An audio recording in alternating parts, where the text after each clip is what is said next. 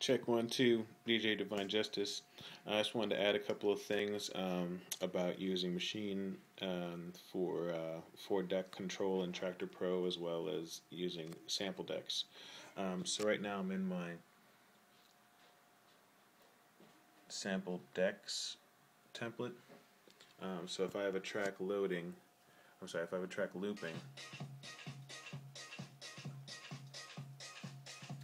then I have all three of these, which is load, mute, load, play, and mute. And I'm in this bottom one, which is my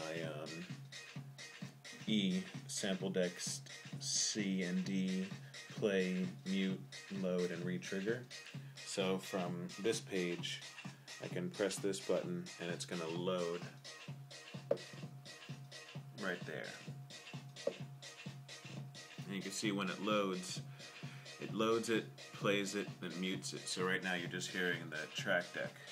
So if I stop the track deck and if I unmute, and you can hear if the sample deck is playing. So I can mute the sample deck, go out and go to play, play stop, play start, and also retrigger.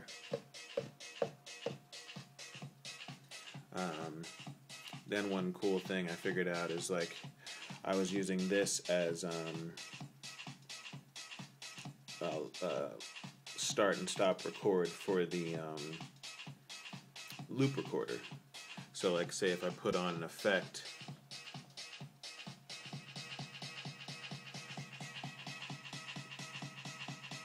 start the loop recorder,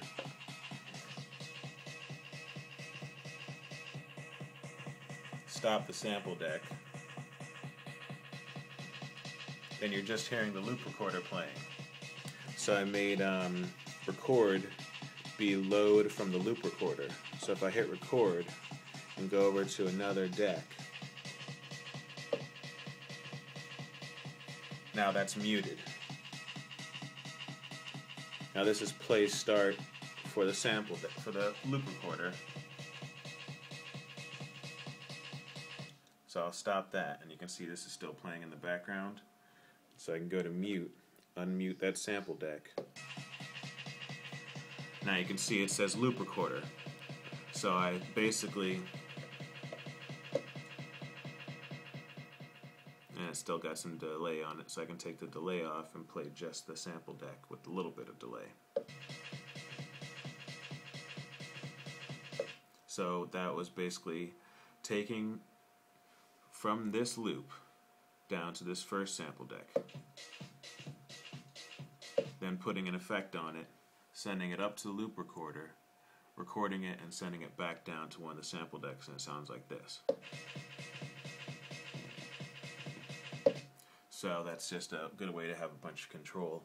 Also, what I didn't show before was my different pages.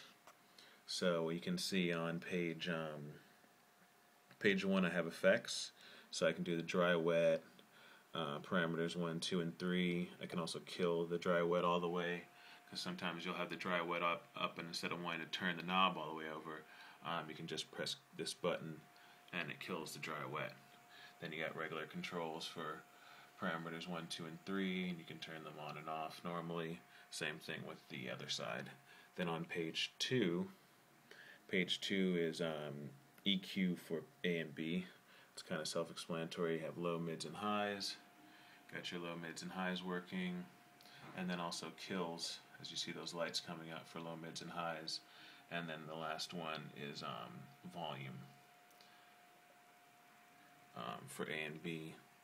And then the same thing on the next page over, EQ for C and D. Then I have on page 4, then I've got dedicated track volumes for 1, 2, 3, and 4. You can't see 3 and 4. And dedicated filters for 1, 2, 3, and 4, as well as filter kills. Because what I find annoying is trying to get back to 0. But if you get the filter up, you can just press this button and it kills it. And then just go back down to 0. See, now it's off. Engage the filter, take it all the way up, and then bring it back down. Next page over is for record functions. So over here I have for the loop dry wet, so that you can get the right levels when you're making a loop recorder. This is the record volume, so if you're actually going to do recordings in the, you want to record your mix, then I have a knob for that, and also record up here starts and stops the recording. This is monitor mix, so you can either mix just what's in the monitors or a mix of them, and also have the volume over here. Right now I'm in sample decks, but when I'm over in track decks, these buttons work as focus. So I can focus on A, focus on B, and then also underneath A, B, C, and D are my monitors. So I can monitor what's coming through on those decks. So you can see these two are lit up, these two are lit up, and so that's when I'm monitoring stuff. Go back over to sample decks.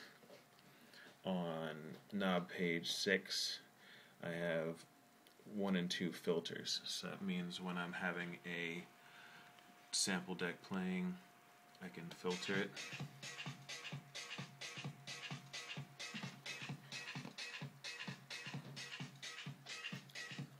And these top ones are 1 and 2. So